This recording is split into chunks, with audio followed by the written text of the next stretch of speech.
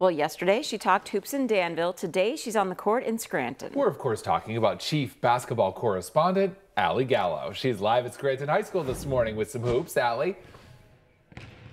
Good morning, John and Mindy. I am live at Scranton High School this morning for another fundraiser. This time it is the teachers here in the Scranton School District, teachers and administrators versus the Harlem Wizards. So the Harlem Wizards are similar to the Harlem Globetrotters. They will be in town tomorrow night here at the high school at 7 o'clock for the game. Again, it's teachers and administrators versus the Wizards, and one of those players with me here this morning. Why did you decide to sign up and participate in this fundraiser? It's a really great opportunity for our school district, for our students, for the boys basketball program here at Scranton High School.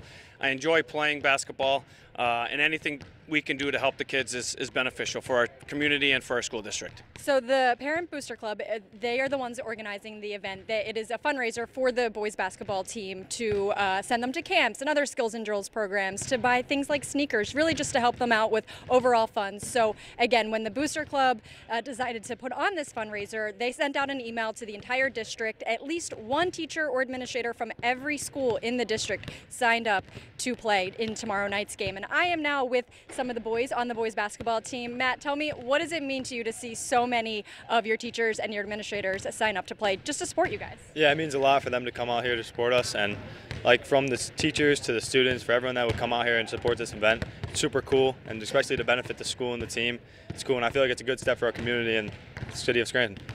And so, again, the game is tomorrow night. You guys will both be here. What are you most looking forward to seeing? I would say just watching the kids have fun.